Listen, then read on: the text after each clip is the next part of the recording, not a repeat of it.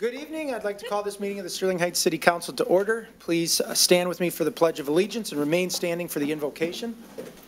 I pledge allegiance to the flag of the United States of America and to the republic for which it stands, one nation, under God, indivisible, with liberty and justice for all. Dear God, please bless our elected officials. Grant them courage and wisdom to do what is right for all citizens. Amen. Amen. Amen. Thank you, Mrs. Riska. Can we please have the roll call? Mayor Taylor? Here. Mrs. Sarowski? Here. Mrs. Koski? Present. Mr. Radke? Present. Mrs. Schmidt? Present. Mr. Shannon? Present. Mrs. Zarko? Present. Thank you, Council. We need approval of the agenda. Mr. Mayor, Mrs. Koski. move to approve the agenda. Support. It's been moved and supported. Is there any discussion? No discussion. All in favor signify by saying aye. Aye. Opposed? Motion carries. First item on our agenda tonight is a report from our city manager, Mark Vanderpool. Mr. Vanderpool. Thank you, Mayor. First, just a reminder that the city of Sterling Heights will commemorate Patriot Day, the anniversary of September 11th terrorist attacks against America, with a ceremony honoring first responders. So this year, Sterling Heights firefighters and police officers, as well as the mayor and the city council, will attend as special guests at the ceremony, which will be at the American House, Sterling Meadows, which is located at 33433 Shaner Road, and it'll begin at 10 a.m. The general public is invited to attend. Again, that's 10 a.m. at the American House, Sterling Meadows, located on Shaner Road. We look forward to seeing you there. And also, I'm very pleased to announce this evening that next month at the Philo Festival of Media Arts, one of the city's very talented employees, broadcast services specialist Bob Surgat, will be honored by receiving not one, but 2 awards for his work on a video for Play Place for Autistic Children, located right here in Sterling Heights. Needless to say, we're very proud of Bob and Dan, who does a great job also, and so glad that Bob is part of our team. They really do a great job. I've said many times before, our video crew really does produce prime time broadcast material. I think you would all agree with that. And so I wanted to congratulate Bob. I don't see him in the audience, but I'm sure he's downstairs and he's hearing this. Congratulations, Bob. And now that we're through, technically, I shouldn't say technically, but we're through summer for the most part. I wanted to give just a brief update on road resurfacing projects, because while we've accomplished a lot over the last few months, we have a lot more to go. But let me show you where we're at with our progress so far. The presentation, I put this together before knowing the lockout that we're now experiencing across southeastern Michigan from some of the operating contractors and the association representing them. So some of the timing may be at risk here, but let me breeze through this quickly. First, Dodge Park resurfacing started last week and will be finishing up this season. We expect to be through that in October. Some of you have already experienced the delays there, fairly significant, and that's partly attributed to some of the work on the Metro Parkway intersection as well. But needless to say, this will be a great improvement once it's completed. And then Utica Road resurfacing will be starting in just a little over a week. This is a county project. The city does have a local share on it. You can't really see very well from this map, but this will go from Shaner up to Dodge Park Road. It'll be a complete resurfacing. I think most noteworthy with this project is the fact that there'll be bypass lanes now installed at all the roads along this section of the improvement. So that will be a vast improvement, and many residents have expressed concern over that, including City Council in recent years. So we expect that will be completed by the end of November. And then also Metro Parkway will see a significant project. This will be out near Van Dyke. It'll go for about 1,000 feet to the east, just past Home Depot, so to the Home Depot property line, and this is a vantage point looking from Van Dyke. This will be a complete reconstruct in both directions. All lanes will be ripped out and will be replaced with asphalt similar to the M59 project. So this will start in late September and will be finished up by the end of November. This is one of the worst sections of Metro Parkway in the city. Again, this is a county project, but the city does have a local match involved with it. 17-mile road from Dodge Park to Van Dyke. Many of you have already noticed that this project's well underway. I think most noteworthy with this particular section is that we'll have a student crossing right at Davis School, similar to the one that's down at Heritage. So it'll be a nice mast arm with a strobe-activated light for those who are crossing, making it much safer. This particular section will be done in mid-September, and then the next segment of 17-mile road that will be from Dodge Park out to Utica. As you know, this is in very rough shape as well, so we expect that will be done early November-ish, late October. North Van Dyke, as many of you know, has been under construction. This is moving along nicely. There's been a lot of concrete replacement work that will then be capped with asphalt overlay. This project so far is on schedule, barring any further lockout delays with this project, but we expect it to be completed in early November. Canal Road is progressing very nicely. Work on the second phase will start very soon. We expect the entire project will be finished up in early November. This has been one of our largest projects of the season. Mound Road, many of you have probably noticed that the worst of Mound has now been repaired. Everyone driving now is driving on the 2 lanes of fresh asphalt. All the potholes have been replaced with concrete. The milling's been done, so there's just the 2 outer lanes that will be finished up, including all the intersections. So there's still quite a bit to go. We expect it to be finished up in November. This could be subject also to some of the delays I'll talk about shortly. DeQuinder Road is moving along nicely. The 19-mile road intersection will be opened up in about another week. We expect this project will be completed in early November, and it will vastly improve that entire stretch of DeQuinder. All of it will be improved now through our city. You might have noticed the M59 work has been done in our city. There was some emergency concrete work that commenced this summer and has already been completed. You'll see our 2 welcome signs are up now. You can see one as you're headed eastbound and you come over M53, and then there's one as you're headed westbound as you come over Hayes. So the landscaping is in. The turf maintenance is going to take a while to really become established, but we expect next summer it'll be looking much better. Our neighborhood road project is going very well. We're on schedule with all of these projects. They're almost all complete concrete reconstruction projects. None of our neighborhood projects are being delayed by the lockout that was reported over the weekend and this morning.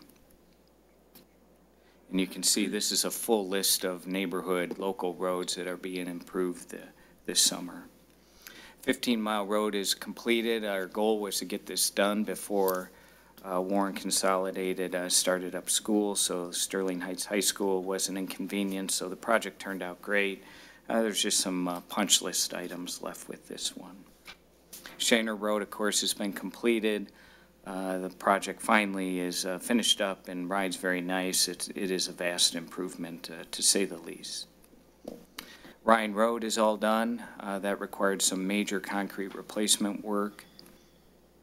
And our joint sealing program is underway as we speak. This will be finished up in November. So our joint sealing project involves approximately 30 roads, and the idea behind this project is obviously to extend the longevity of our roads, and this is a very important maintenance preservation program. Some of our upcoming programs or projects yet this season include Stadler. That work will be starting very soon. And Sterling Drive, which is an industrial road down on 14 Mile just west of Van Dyke. Those will be starting up shortly and finished up this year as well. Now, some projects you can look forward to next year. Shaner Road, Phase 2 from Plumbrook to Canal will be done in the spring. Looking forward to that project. That'll be pretty much wrap up the Shaner work then for a while. 14 Mile Road, these are county roads, by the way. 14 Mile Road from Ryan to DeQuinder will be completed starting next spring. Desperately needs the work. Utica Phase 2 from Dodge Park to Van Dyke will be done next year.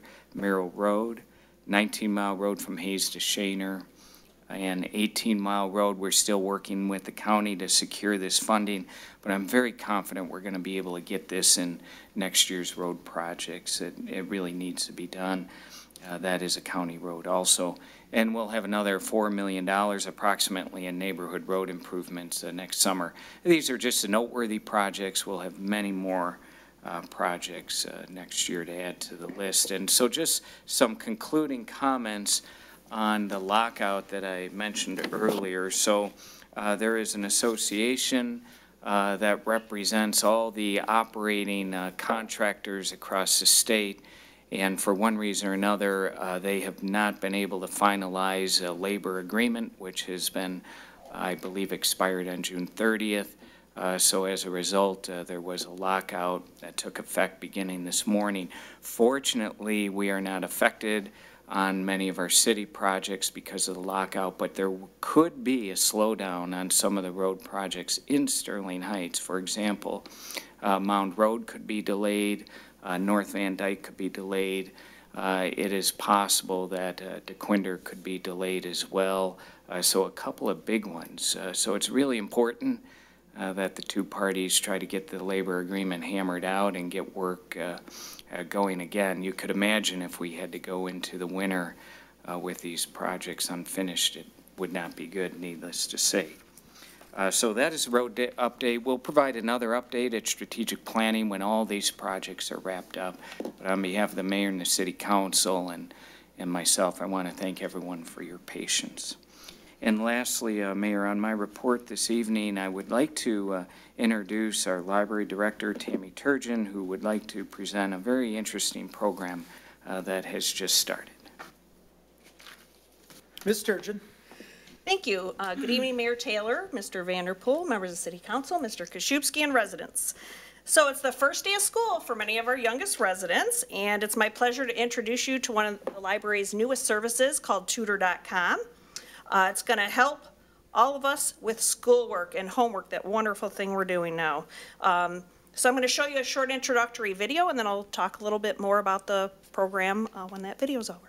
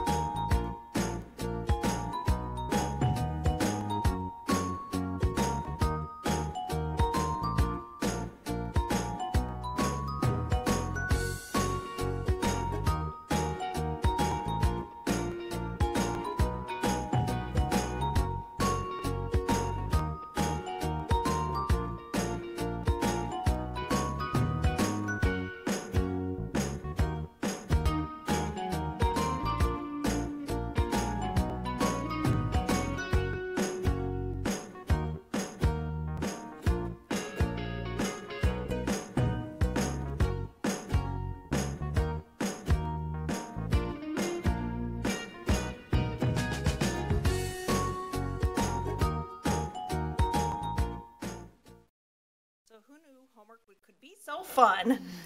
So Tutor.com was purchased by the Suburban Library Cooperative for all the residents of Macomb County, Troy, and Harper Woods. And you can reach the resource from our website at www.shpl.net and click on our services tab, or you can go directly to the service at www.tutor.com/suburban. So Tutor.com, it provides free one-to-one on-demand online tutoring through a messaging board as well as a shared whiteboard. And there are several self-study tools like practice quizzes and study guides. The tutoring service is available between 4 and 11 p.m.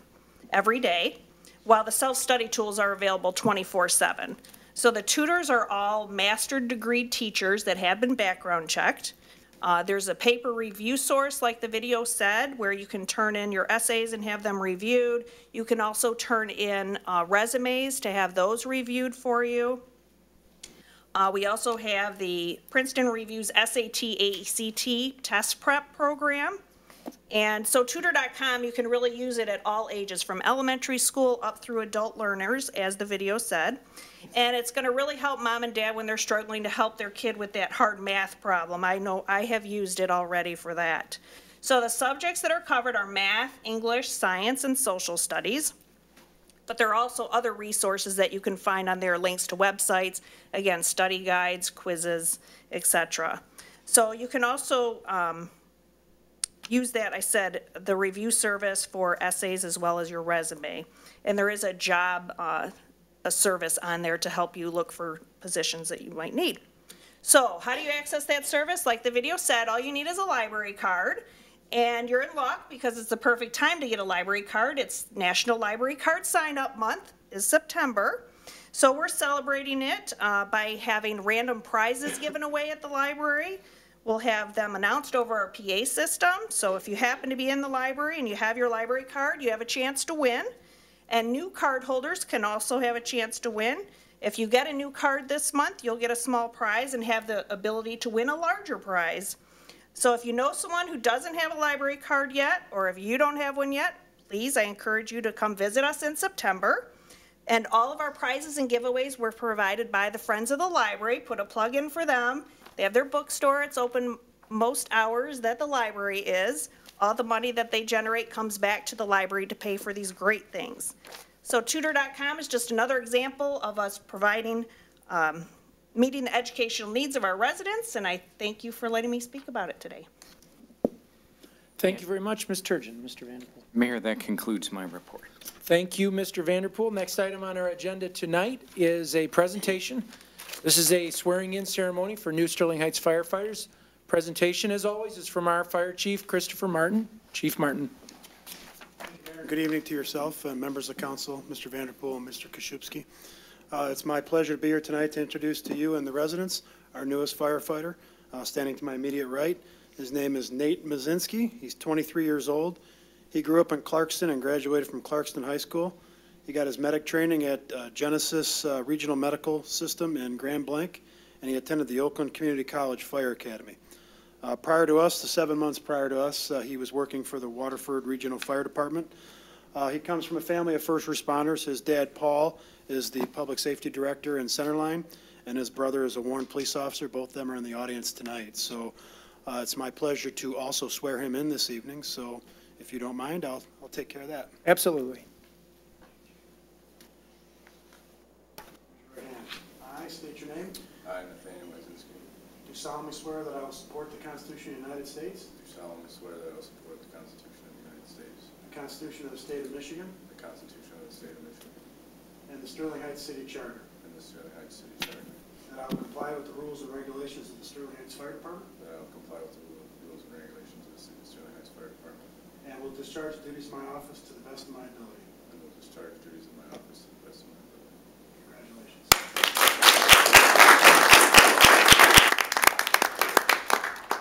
Mayor, council, if you don't mind, come on down and greet our newest firefighter.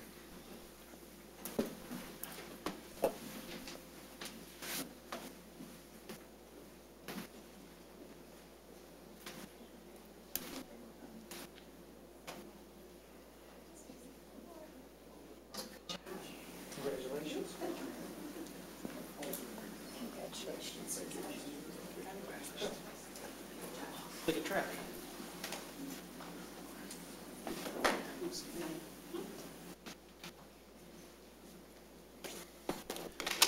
He drew the short straw, and he's got to speak now. Unlike when we have a group of guys. It is an honor and a privilege to be selected to work for one of the most advanced and proactive cities in the state of Michigan. I am truly grateful to have the opportunity to become a member of the City of Sterling Heights Fire Department. Thank you very much. Mayor, I'll turn it over to you. Council, anyone, any discussion, any comments? I would just, I guess, echo that. It is an honor and a privilege to serve in the city of Sterling Heights on our fire department or our police department. And we know that you come from a background that understands that responsibility and understands the honor that you're taking on. And so we have full confidence in you. Our chief has full confidence in you. Our residents have full confidence in you. Our residents expect a very high level of service, and so do we, frankly. And we're confident that you're going to be able to provide it, and we wish you a long career here in the city of Sterling Heights, and I wish you Godspeed, and thank you for your service to our 130,000 plus residents and all the people who work here and drive through this community. We have the best fire department in the state of Michigan, and it's because of men and women like you, so thank you for your service, and that's all I have. So, Chief, Thank you, Mayor. thank you. Have a good evening. Thank you again. Good luck. Moving on, next item on our agenda is an ordinance introduction, and this is to consider introduction of an ordinance amending Chapter 2, Article 5 of the City Code for the purpose of implementing changes in the benefits paid to eligible personnel of the 41A Judicial District Court. We have a presentation from our city manager, Mark Vanderpool. Mr. Vanderpool.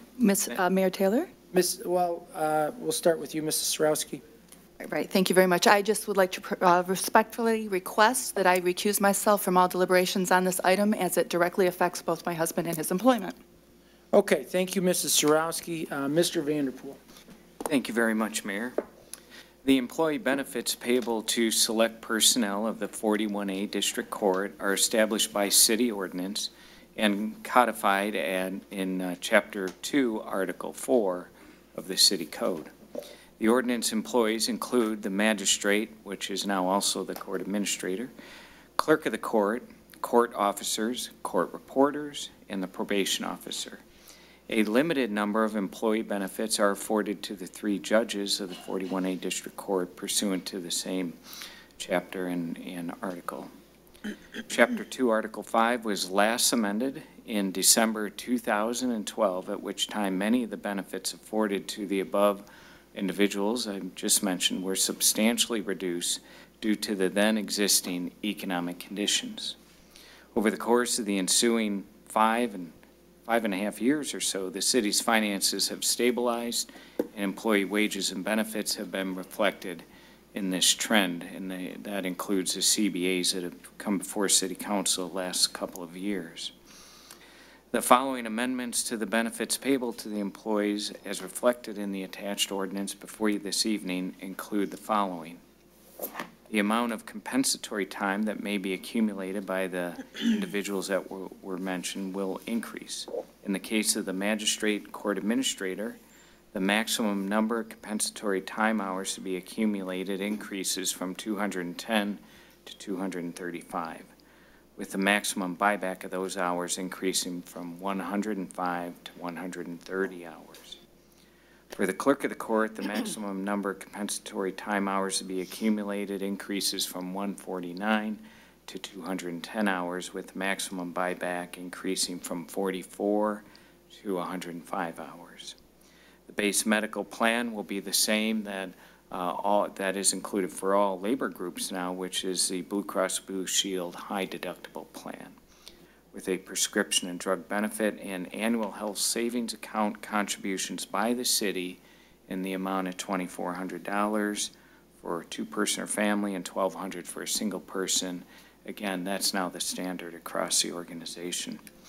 Employees will pay 10% of the health insurance premium to be implemented in the 4th and 5th year, which would be 5% in 2021, and thereafter 10% of the insurance premium, which the employees would contribute toward. The high deductible plan, as described, will be taken into retirement for any eligible retiree after adoption of the ordinance.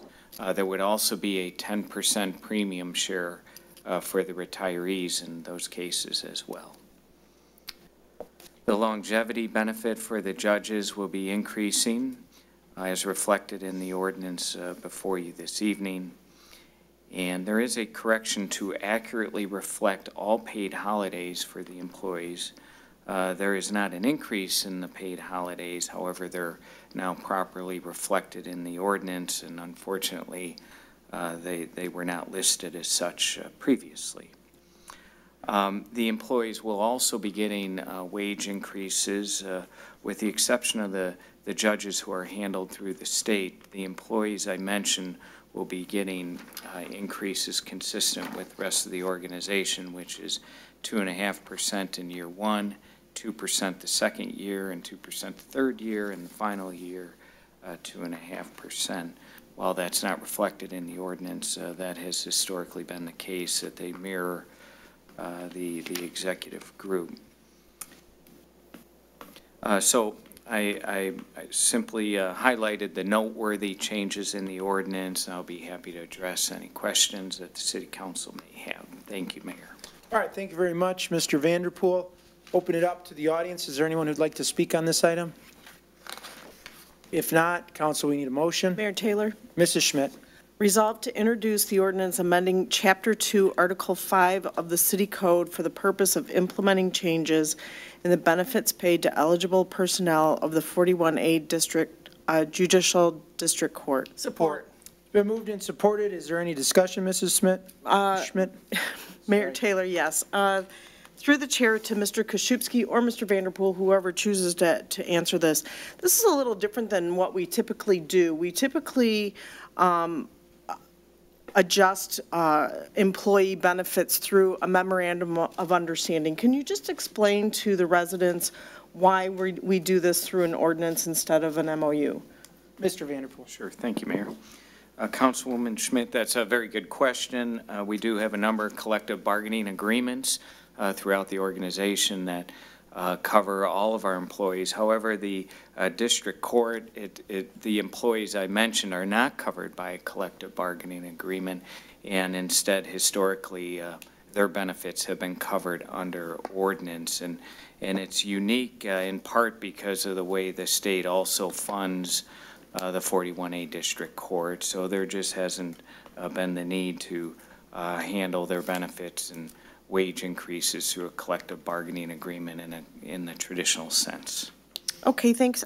You know, as far as I'm concerned, this is just putting them in line with the rest of the bargaining units in the city, and I have no issue with this whatsoever. So thank you. I have nothing further. All right, thank you, Mrs. Schmidt. Mrs. Zarko, anything? The only question I have is if Mr. Koszybski or Mr. Vanderpool could let us know the last time that this ordinance was amended. Mr. Vanderpool? Thank you, Mayor. Councilwoman Zarko, it was in 2012, so it's been some time.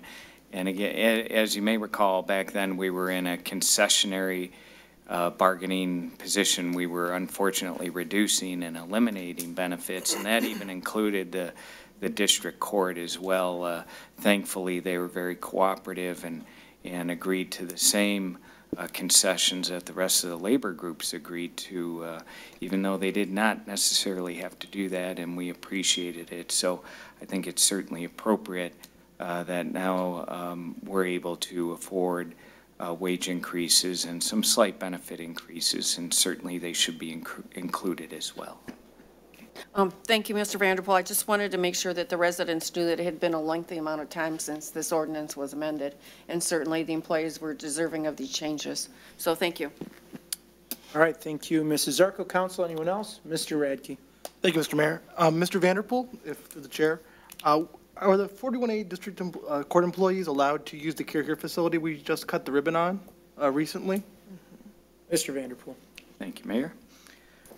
Councilman Radke, a very good question, and the answer is yes. And anyone covered by our health program is able to use the program. So, yes. That's all I have. Council, anyone else? With no further discussion, all in favor signify by saying aye. Aye. Opposed, motion carries 6-0 with one recusal. Moving on, next item on our agenda is the consent agenda. Is there anyone in the audience who'd like to speak on any item on tonight's consent agenda? Mr. Marshallons.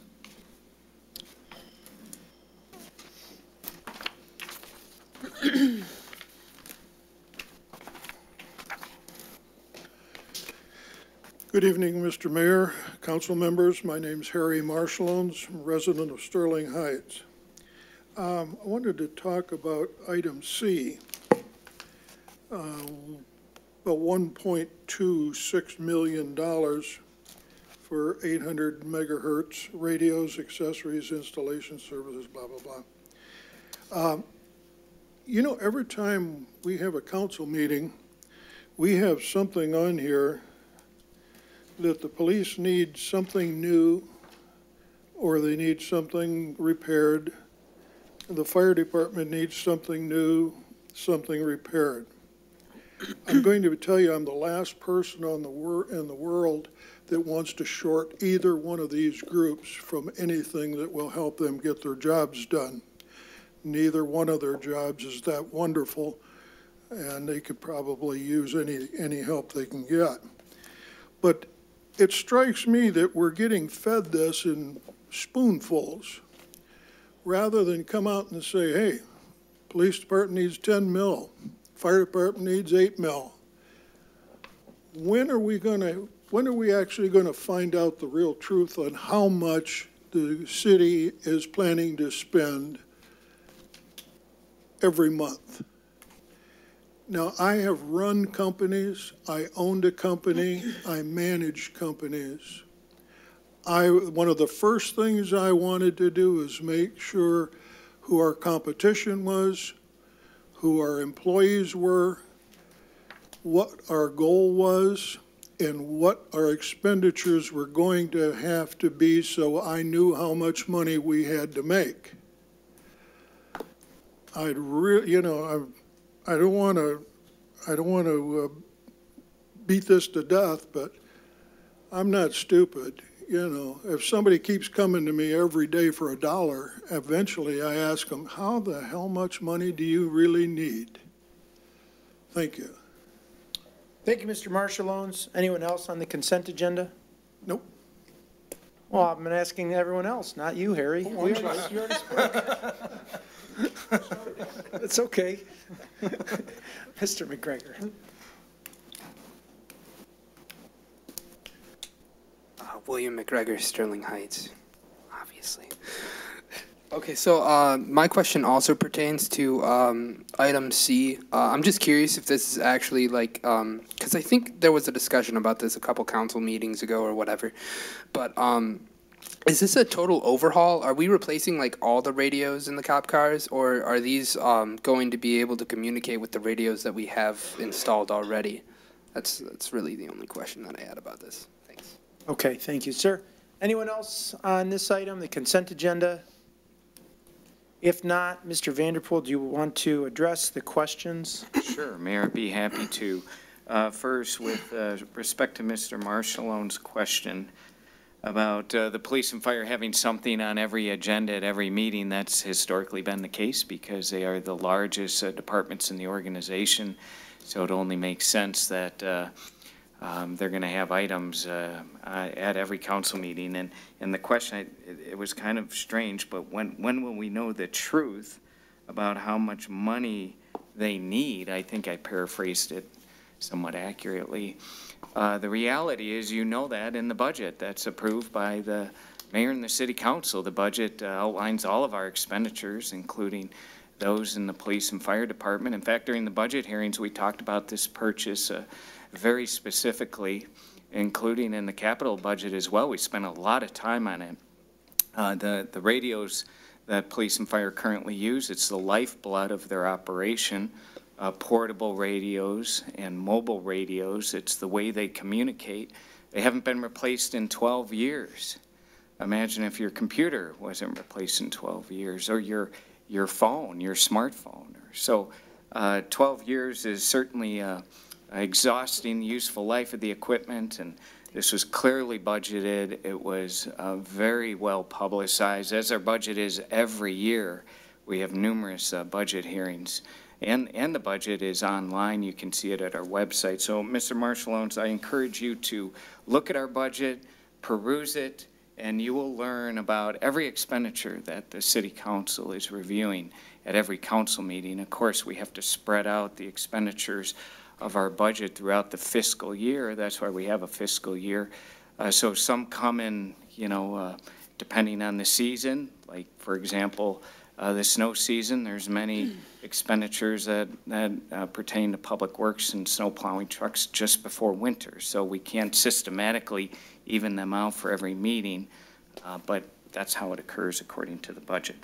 In terms of Mr. McGregor's question about are all the radios being replaced, and the answer is yes, all the radios in those departments are being replaced.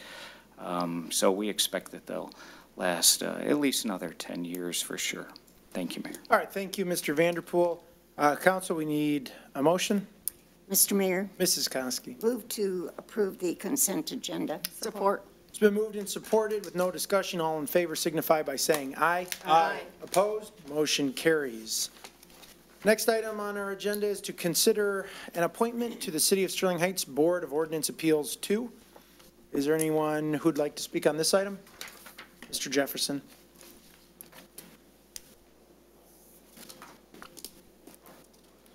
Good evening, Charles Jefferson. I'd like to ask Councilman Radke the question because he was the one who nominated this person for the board or commission. They didn't have, from my understanding, they didn't have their application in until the last couple weeks of the, before this nomination to be appointed. And I was just wondering what was the qualifications that separated this person from the other people that had volunteered. Because, see, I go back to the Meet the Candidates morning when you, council, at the time you just running for office at the Meet the Candidates morning, where you came out against the appointments of city council. At the time, you agreed with the first one because everyone had a chance to put the application in a timely manner. They came down here, they interviewed themselves or met themselves with the council that was the present time, and you agreed with that. But the second one, you didn't agree with. That's what you told us at the Meet the Candidates morning. You didn't agree with that because that one seemed kind of shanky, because no one got to come down here and put their application in. The process didn't get restarted. And this looks like it's a little shanky as well because the people already have put in their applications only to be undercut by someone who you personally knew to get on the board or a commission. And since this is it goes to nominating then the appointment, I want to ask anyone else up here, can they explain the qualifications, or did you call a person? Where can the people find out this information on this person? Because these people represent us. And if you guys aren't going to do your job on that, the appointment, the nomination appointment part of this is no good if you guys aren't going to seek the information out there, what qualifies this person or that person over another person. I don't know how many people applications was up there. I just know this one came in late. This one got put up because a person knew a person, and looks a little shanky to me. Thank you. Thank you, Mr. Jefferson. Anyone else on this item? If not, Council, this is just one appointment. It was there was a nomination at the last meeting. And would anyone like to make the appointment? Mr. Taylor? Mr. Radke. Resolved to appoint Aisha Faruqi to the Board of Ordinance Appeals 2 to a term ending June 30th, 2019, subject to the appointee meeting the qualifications set forth in Charter Section 4.03 taking the oath of office within 2 weeks. Support. It's been moved and supported. Is there any discussion? Mr. Radke? Mr. Taylor, I just would like to reiterate what I said last week. She is a lawyer. She's lived in the city almost her entire life. She expressed interest to me in getting involved in the city. I think that we need more diversity on our committees, especially women. I think she'd do a fine job, and I support appointing her. Okay, thank you. I agree with all that, and that's why I seconded the motion. Anyone else, council? With no further discussion, all in favor signify by saying aye. Aye. Opposed, motion carries. And that completes that portion of our agenda tonight. We'll move on to communications from citizens. Is there anyone who'd like to speak on any item not on tonight's agenda? Take you, sir, in the back.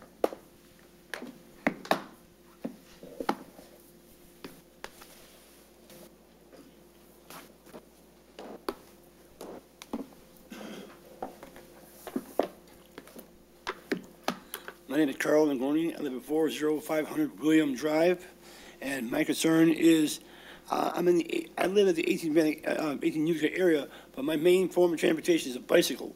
And I know some areas around some streets are hard to maneuver, and when I need to get to certain places up in North Van Dyke area, but I can't go straight up Van Dyke with all the problems, expressway and all that. So I go up Utica Road from 18 to Van Dyke. I know there's an upcoming road project, but it's been forever, there's no sidewalks either way. I have to ride in the street, and it's very dangerous for bicyclists and pedestrians. I know if you can be working into the road project up Utica that way to also put sidewalks on both sides, so it'll be safer for pedestrians and bicyclists, so we don't get hit by a car for no reason we can't help. So it would be helpful and safer for everybody not to hit a pedestrian or bicycle or a P1 and get hit. So if you could work on that, it'd be really grateful. Thank you. All right, thank you very much, sir. Anyone else under communications? Mr. Parker.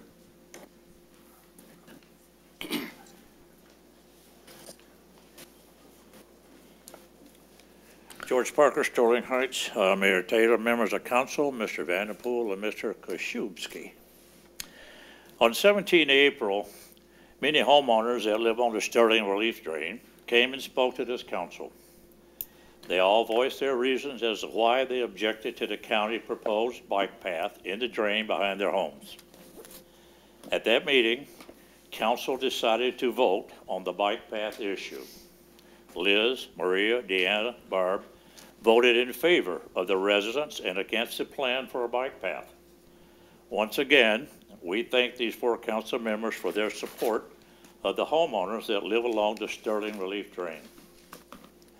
On 19 April, 2 days after City Council voted against the bike path, Candace Miller, the County Drain Commissioner, said the plan for a bike path in the drain has been canceled.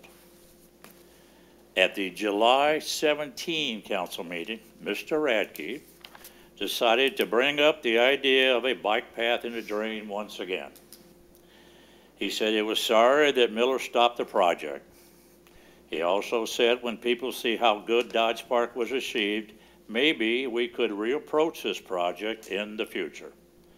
Mayor Taylor agreed, which was certainly no surprise.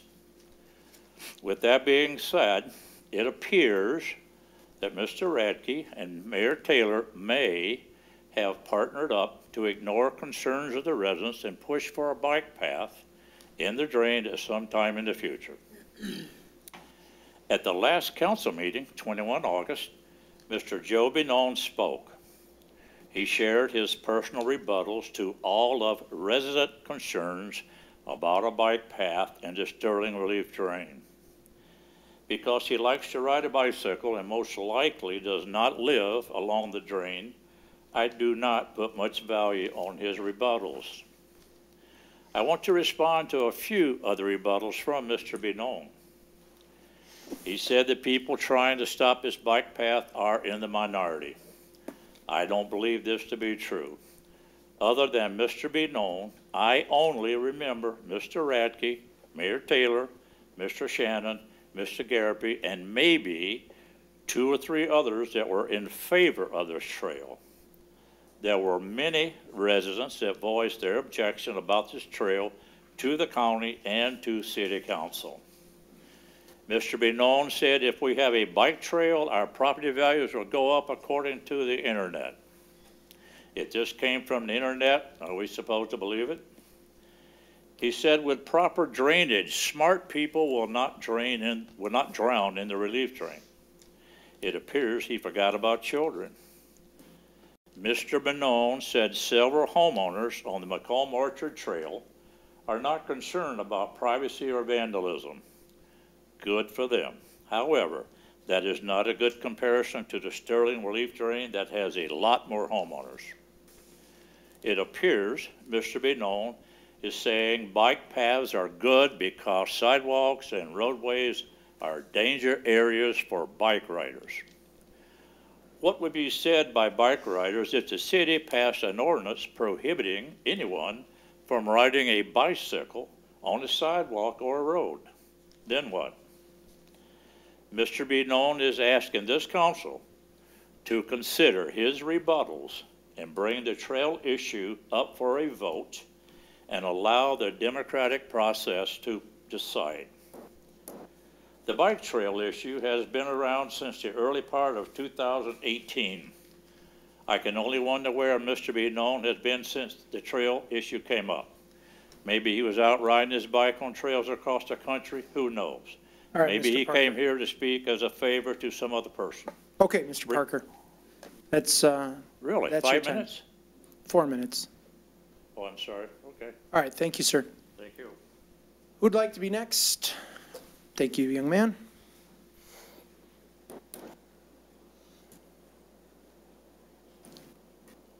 Hi, my name is Thran Suvarna, and I would like to ask you guys a question about why there are no swings in Dodge Park anymore, because that would be the only reason I would go in like the evening, because everything else is like taken.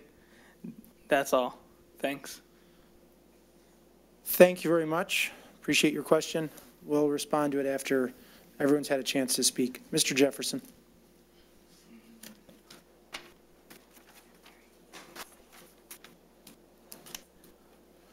Charles Jefferson, Sterling Heights. Councilman Radke, I'm glad you brought up about that diversity here in Sterling Heights. This is for Big Brain Shannon as well. I don't know if you guys or if people have been paying attention as close as I have, but that's almost 30 firefighters, all white males, no women, no colors. No transsexuals, no transgenders. You guys were trying to put that off on us. Now we get to pay attention to what you're doing, and there you have it. Next, Mr. Vanderpool, hopefully you can answer these questions. Up on Hall Road there, is asphalt the best way to go in repaving these roads? Because I was driving between Shaner and Hayes, and the seams looked like there was going to be a problem. I think it was already a pothole in that area, and it's in the new area that's just been fixed. Also, can you tell us when the big ring is going to be put in place? Another thing, Mr. Vanderpool, is these birds, and I'm talking about the bird scooters that we see in Detroit and places like that. Are we coming up with some kind of ordinance at this point? Because Dodge Park and the Dodge Park Trail would be a good place for these scooters. And before we get that going, we need to have some kind of ordinance in place for before they get going, because Detroit got kind of caught, and people get run over, people get cutting off traffic. It's crazy. But like I said, here at Dodge Park, I know it's going to be more, but right now it's only limited to 300 in Detroit. Will we come up with a limit on these? Like I said, it'll be a great way to cruise around Dodge Park right now, so we need to put something in place for that. Mayor Taylor, as you know, the street millage is coming up, Safe Streets millage is coming up. What have you started to put in place for that so we can get that off the people's back so we can get our raise ourselves? Like everyone else wants a raise, we want a raise. We had people, tons of people come down here before that meeting telling us, listen here, they was ready to sacrifice themselves for a little while. They wouldn't go to the movies, they wouldn't go out to the restaurants, but they was happy to help the police and the fire department. Now the police and the fire department got their raise. When are the people of this community going to get a raise? Another thing, Mayor Taylor,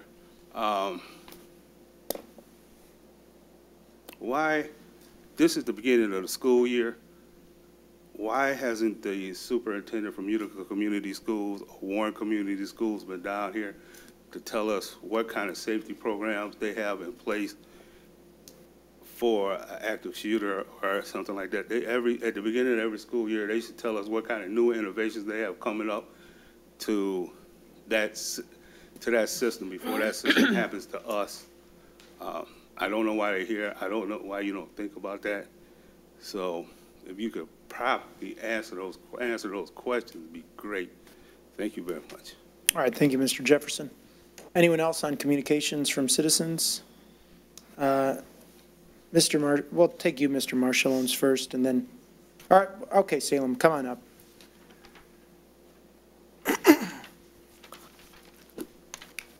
Good evening, everybody. My name is Salem Meram. I went to the police this morning, police station, to tell them two things. First of all, I told them to be more lenient with people who make mistakes and they are given tickets. Instead of that, I just mentioned to give them a warning. Secondly, I have some names in my pocket, and I want to see you on Thursday because I don't want to mention the names, who are going to our garages. If you catch them, I came just to get some money, some water. Salem, speak into the microphone. It's hard on the TV to hear you if you're not talking into the mic. I will see you on Thursday to give you the names. I'm afraid of giving you the names of a gang, in fact, burning houses, and another group come and to fix the house. The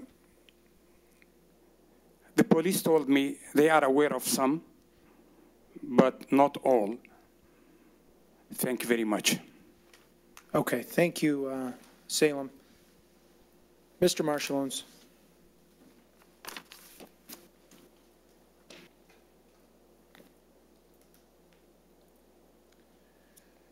Again, my name is Harry Marshallons.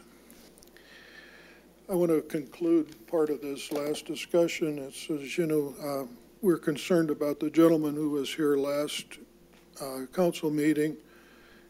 We think that he came here as a favor to speak for some other person or persons.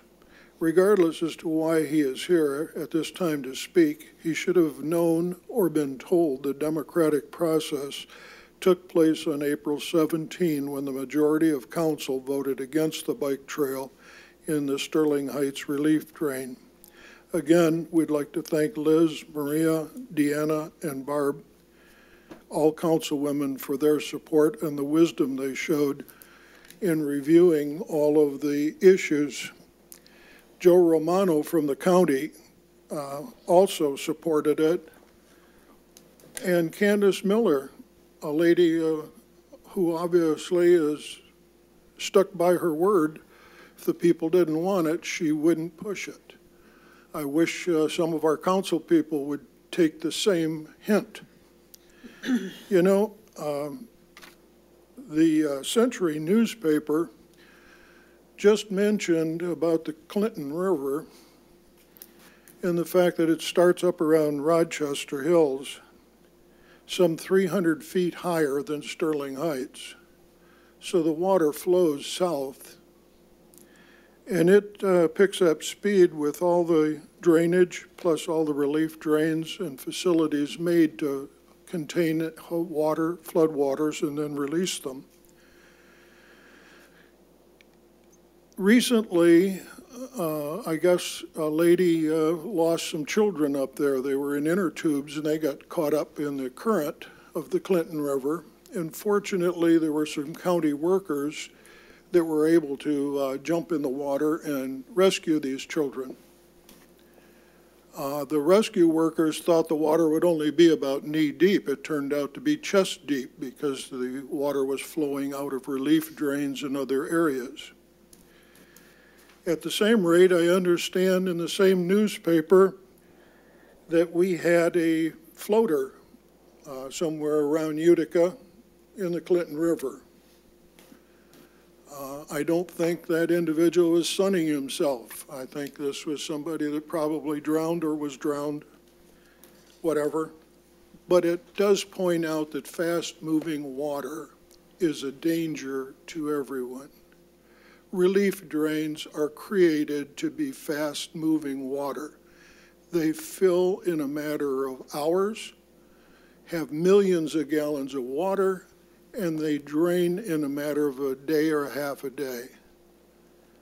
I think everybody should have the same wisdom as the four ladies that supported this, and Joe Romano and Candace Miller. Think it over, fellas. There's an election coming up. Thank you, Mr. Marshallons. Anyone else under communications from citizens? If not, I'll close that portion and go on to reports from city administration. Mr. Vanderpool, anything to follow up on tonight? Thank you, Mayor. Just briefly, a couple responses. First, there was a question about a sidewalk on Utica Road from 18 to Van Dyke. As I mentioned earlier in my report, Phase 2 of Utica Road will be repaved next year. So we'll work with the county to figure out where the sidewalk gaps are and to what extent they currently have right-of-way. If they do, then those gaps will be easy to fill in. If they don't, then it's a more prolonged process.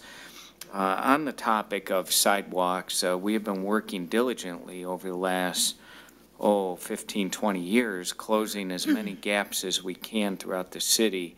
And we've made steady progress. At the last meeting, we reported on sidewalk gaps that were closed up on North Van Dyke. And every year, we're closing gaps with sidewalks and installing new bike hike trails and so on in the city. So we do have a new non-motorized transportation plan that was approved by the Planning Commission and the City Council. And we follow that plan whenever we can, especially whenever we're constructing new roadways.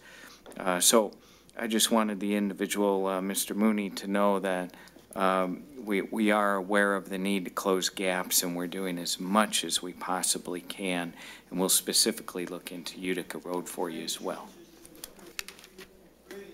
All right, sir. It's very difficult to hear you. We're going to be concluding the meeting shortly, and we'll get some more information from you if we can. And there was a question regarding swings in Dodge Park. I'll have to follow up on that. I'm not sure if that is an item that remains or not, and I'll get back with you, Mr. Varna. Maybe after the meeting you could leave your phone number with me. With respect to M59, there was a question regarding whether or not asphalt is the way to go. That was an MDOT project. MDOT has studied this very carefully, and when you get into a complete road surface replacement like that and install the necessary drainage and have the necessary depth of asphalt, it can be constructed to have a similar or if not longer useful life of concrete, and that's what MDOT determined. They're using that on many roadways now across the state, on major trunk lines even. So it's possible. There are some problems with it in certain areas. We have some of that on our own city road projects now and then, and that's why we have a warranty period. We certainly would encourage MDOT to look at those problem areas, and I'll report the areas you mentioned to them just in case they're not aware. With respect to scooters, it has not been a problem in Sterling Heights. I don't expect it will be a problem to the extent it is in more urbanized big cities like Detroit and across the country. We don't allow motorized vehicles of any sort on our trails or on our sidewalks unless it's a handicap, a wheelchair, motorized wheelchair, scooter, or the like, for handicap purposes, not for recreational purposes. Mayor, I think that's all I can respond to this evening. Thank you. Okay. Mr. Koszybski, anything? Nothing for closed session tonight. Council, any reports? New business? Mayor Taylor? Mrs. Schmidt. Thank you. Just a couple of things.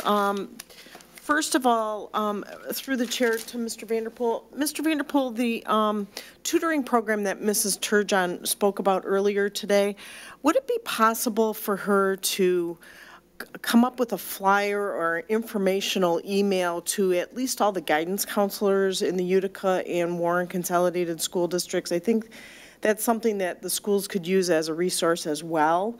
And it doesn't seem like it would be too cumbersome for her to do that. Something, at least, you know, like I said, to the guidance counselors.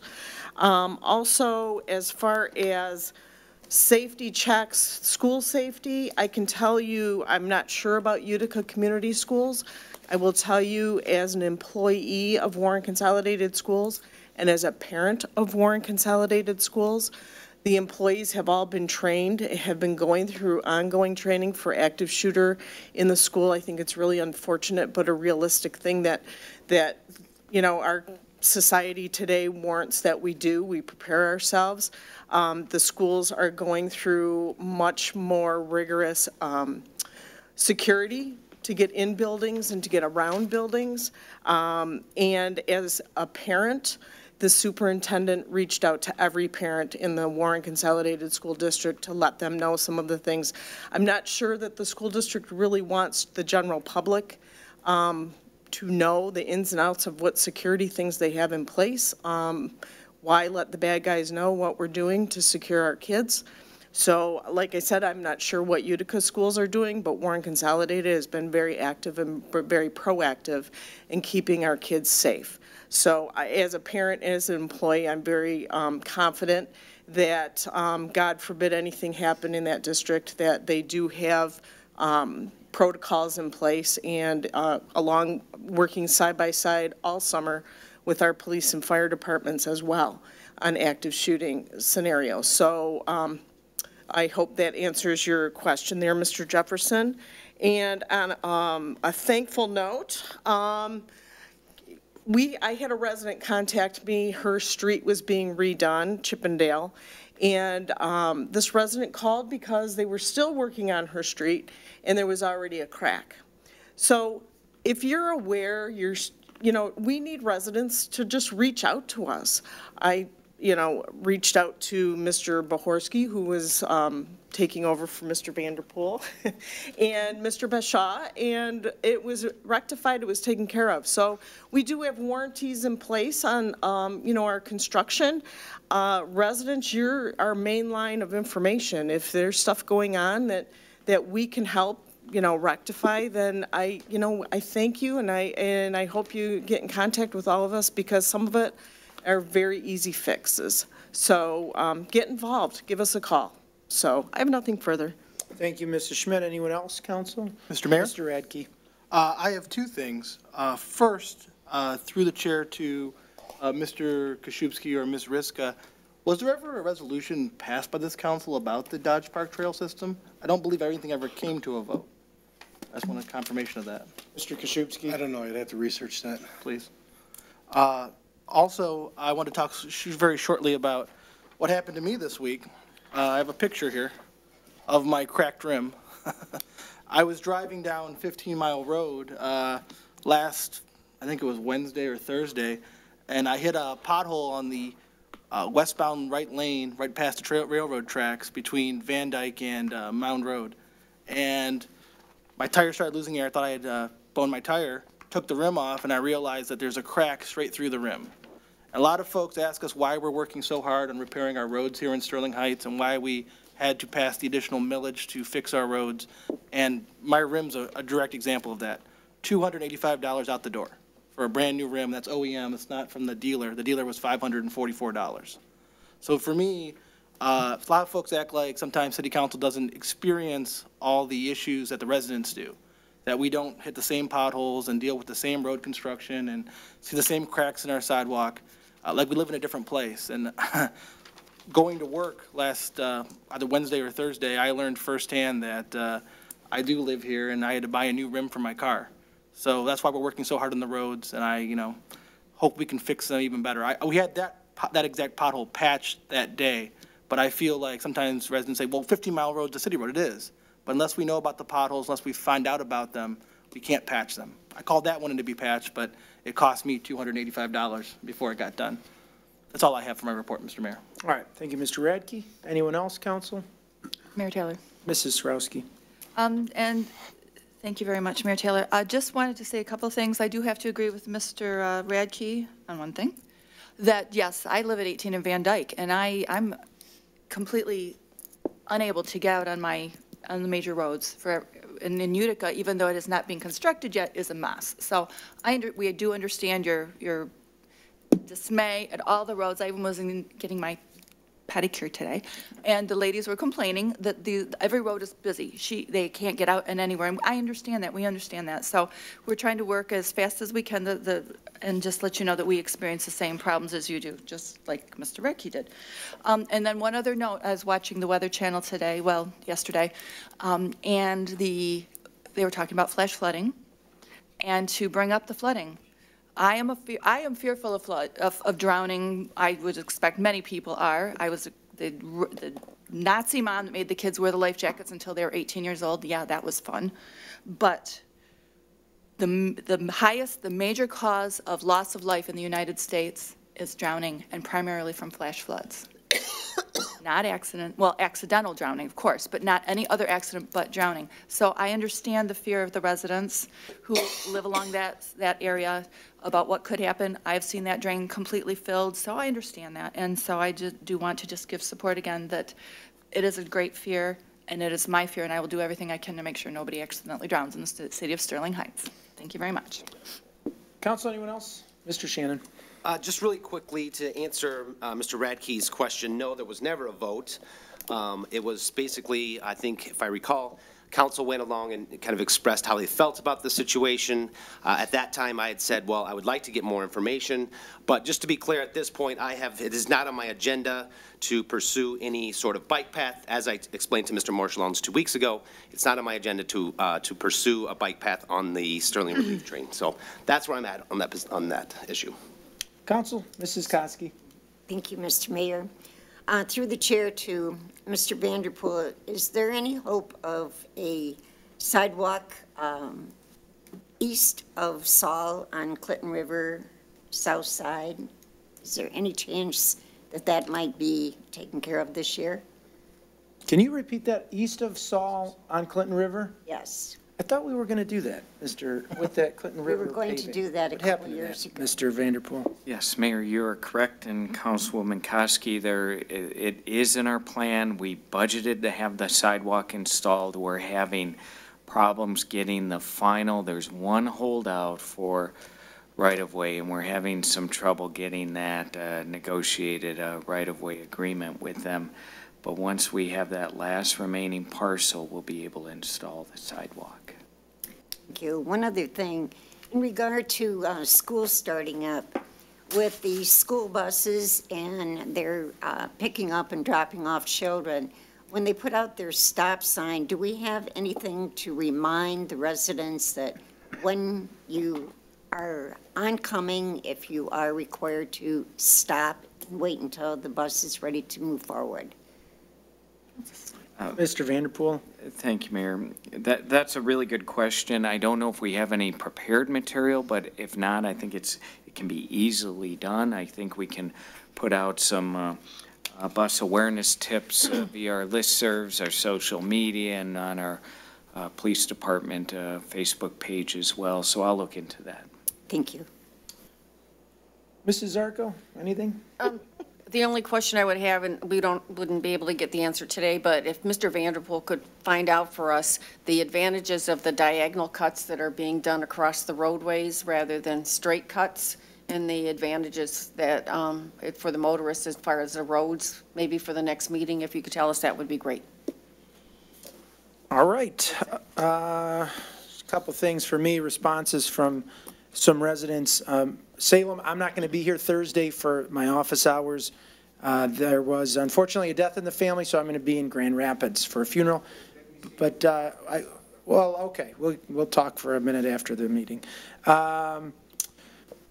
Regarding active shooters and what the schools are doing, I'll tell you, I've been in contact with Utica Community Schools, and they have major upgrades to safety that they're proposing as part of an upcoming bond proposal. And I think, as Mrs. Schmidt said, a lot of it is going to be things, I think, like better security, better locks on doors, better cameras. But, you know, what they're going to do in the event of an active shooter, you don't want to tell the public, you don't want to tell, you know, a potential school shooter what you're doing to prevent them, because then they'll know the workaround. So I think for a lot of that stuff, they're not going to reveal what all of the secrets they're doing. But I think the public can rest assured that in my discussions with both Dr. Johns and Dr. Livernoy, school safety is their #1 concern. What else? Just on the drain, just very briefly, I want to point something out. In 2016, 25,691 Sterling Heights residents voted no on the Parks and Recreation Initiative. The $8 or so million of improvements across the street, the new recreation center, the improvements to every single park in Sterling Heights, the soccer field that's wildly popular, the splash pad that generated, I don't know, 20 times as much income in this summer as we were originally projecting. It was full almost every single day.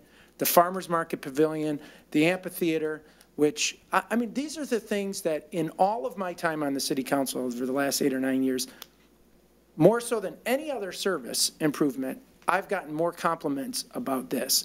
I've been thanked more times about these park improvements. And every time I get thanked, I say, no, thank you. You're the ones that voted. It only passed by, you know, a very, very slim margin. 25,691 people voted no on that. That would fill all of the Palace of Auburn Hills and then some. I mean, can you imagine if the entire Palace of Auburn Hills, or close to all of Comerica Park, was yelling at us, no, do not do the Parks and Recreation Initiative? That'd be overwhelming, right? And we had a couple dozen people come and say no about the bike trail, a couple dozen, right? We do not have a scientific survey or study about what the community wants with that bike path.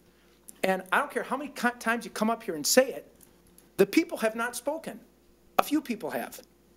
1/10 of 1% of the residents have spoken about the proposed Sterling relief drain. So, in my opinion, that's not like some precedent has been set that we can no longer do this because all of a sudden 15 or 20 people said they don't want it. And the same thing is true. If 150 people came and packed this entire city council chamber and said, we want a bike path on the Sterling relief drain, that's not going to be a reason to do it either. The reason to do something is if it makes sense, if it benefits the community. So I'm going to say, from my standpoint, I am going to continue, as long as I'm sitting in this chair or any chair up here, I am going to continue to find ways to improve this community, to improve the quality of life for our residents, to improve property values, to do things that benefit all of the residents of the city of Sterling Heights. And no matter what we do, some people are going to be happy, some people are going to be upset. That's just a matter, that just comes with the territory. We all know that. So to me, I think this, a bike path on the Sterling relief drain makes a lot of sense. We want to be a city that encourages people to get out into their community, to get out, explore the natural amenities that we have, to recreate, to get out and move. And I certainly think that if we put a bike path there, it would have a lot of use. There would be thousands and thousands of people that would traverse that bike path and use that bike path. And so, as I said, You know, if we were just going to listen to a couple dozen people who said no, then I could find a couple dozen people that would want to shut down the entire police department, contract it out to the sheriff. I could find a couple dozen people that would want to turn us into a volunteer fire department. I could find a couple dozen people who would say anything. So that in and of itself is not really, here, let me get that. I'm sorry. Not even my phone. I took my husband's by accident. I didn't realize it was in there. Sorry. All right, Bob, you got a missed call. That's why I didn't even know whose ring it was. All right. Sorry. Anyway, so that's my feeling. Does it benefit the entire city of Sterling Heights? Is it something that improves the quality of life for the vast majority of the residents of Sterling Heights? Yeah, I think so. I think it would be. And so, you know, I hate to be blunt, but a few people came up and said they don't want it. Okay, what's your point? You know, until I have very clear direction from the community, and even you could say 26,000 people voted no on the Parks and Recreation Initiative. I'm glad a few people more voted yes. And would I say, you know, we shouldn't have done that because 26,000 people didn't want it? Absolutely not. That's the best thing that's happened since I've been on the city council. So that's all I got. So I'd entertain a motion to adjourn. So moved. Support. Moved and supported with no discussion. All in favor say aye. Aye. Opposed? Motion carries. This meeting is adjourned.